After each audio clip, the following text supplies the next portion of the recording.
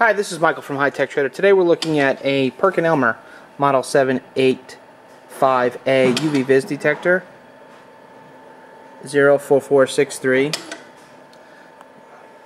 Sorry for the screen being a little dark, but the absorbance number keeps jumping around a little bit. We haven't done any more analysis on it, but we're going to throw the reiodine valve, and we're using a data acquisition system called Clarity Light.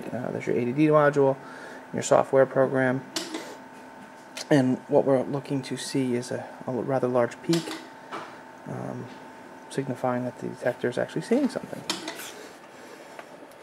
It takes about a minute. I'll see that jump around a little bit. Because the absorbance isn't remaining steady, peak won't be accurate, but it'll demonstrate, I think, the functionality of the instrument. There's the peak.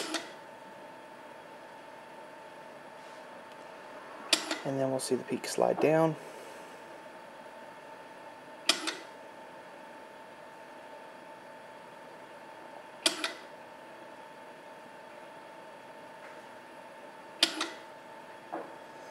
Over to the software. I'm going to look at, oh, there it is, coming it down quite nicely.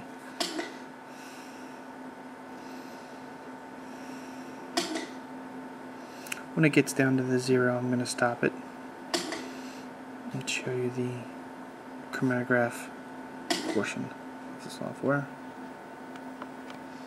For further details, go to the Clarity Light website.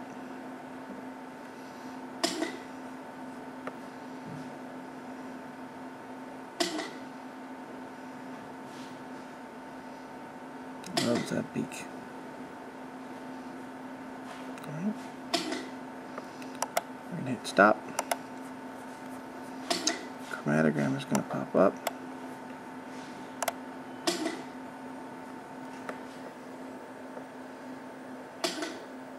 Got some peak area.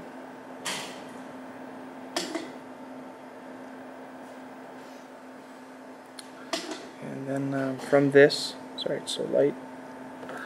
This, now it's in red. Now we can do some analysis using the software and such. If you have any further questions, please don't hesitate to call 609-518-9100. Thank you from hightechtrader.com.